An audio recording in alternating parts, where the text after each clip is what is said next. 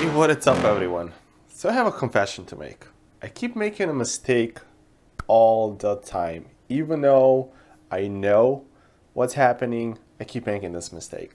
Let me unpack this for you guys. If some of your parameters are low, or they're too high, or something's up in your tank. For instance, you haven't tested your alk for a while, your alkalinity went down way to 5 or 6 or maybe even less. How are you gonna deal with that? You're gonna deal with it very slow. You won't just dump alkalinity into your tank of calcium so you can raise it up quickly. Like every single time I test phosphates, oh, my phosphates are 0. Let's dump some phosphates in it. Corals respond negatively.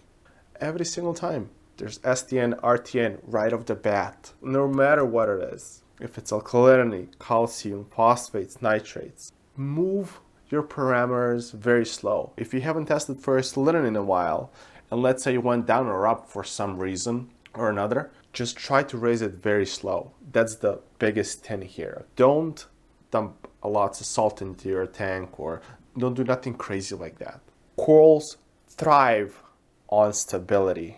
I would rather have parameters that are a little bit off as long as they're stable. For instance, if your salinity went a little bit too low, move that pump from your RTO container into a bucket where you have just salt water.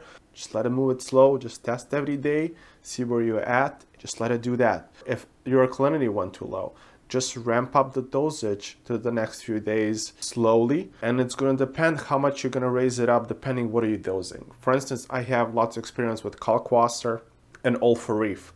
Since Kalkwasser, it's not as potent. For instance, I'm dosing 1 liter, even more of Kalkwasser every single day. I think 1.2 liters. I can obviously add a little bit more to my Kalkwasser dosage so I can raise alkalinity and calcium if I want to go that route. Or since I'm dosing Reef from Tropic Marine, and I'm dosing around 30 mils a day, obviously I won't add up like 5 or 6 or 10 mils to dose more every single day. If I'm dosing that, if I'm gonna move my alkalinity and calcium. But Reef, I'm gonna do it probably just by adding 1 extra mil or 2 extra mils. Just make sure that I'm testing every day and do it very, very slow. If your phosphates are 0 or nitrates are 0, don't just dump a lot of phosphates and nitrates in your tank. They won't end up well. I never, ever seen coral that suffers from low or a little bit higher values. That just never happens. Every single time I want to move my parameters a little bit higher or lower, I look at my tank and everything looks perfect. And then when I move any parameter faster, that's when problems will start. Just try to have your tank as stable as possible. First thing we're going to do is look at your tank. If everything is looking good, you might want to test and see your results. If something came up to be wildly off, just double test to make sure that you haven't done anything wrong with your testing. So double test with the same test kit and it's showing you the same result.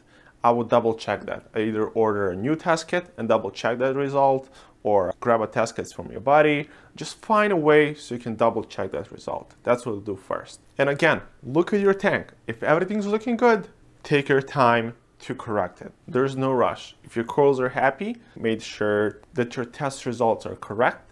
That's when you can start doing something about it. Since most of the reefers these days own LEDs, everything that I just said about stability applies to LEDs as well.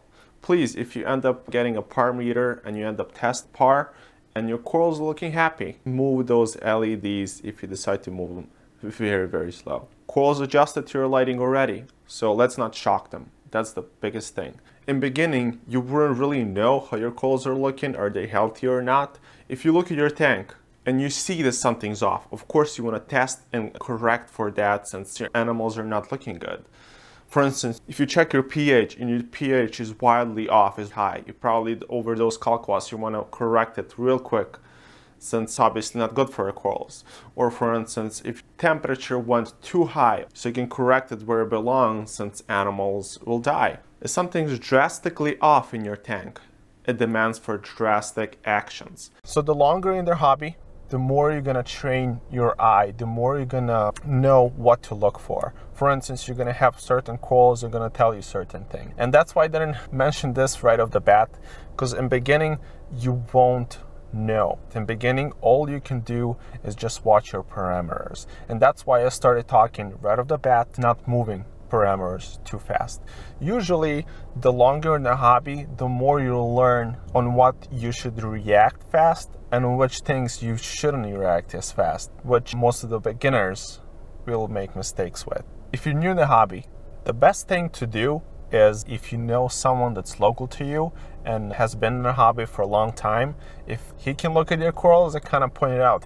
And that's gonna be it for me today. Don't keep making the same mistake as I have been for a while, okay? And just write this down somewhere. Hey, don't go crazy by test kits. Don't test and go crazy by numbers and try to do something radical to a tank. Never do that. If you guys have any questions, drop them down below. Find me on Instagram and Facebook. I'm over there as well.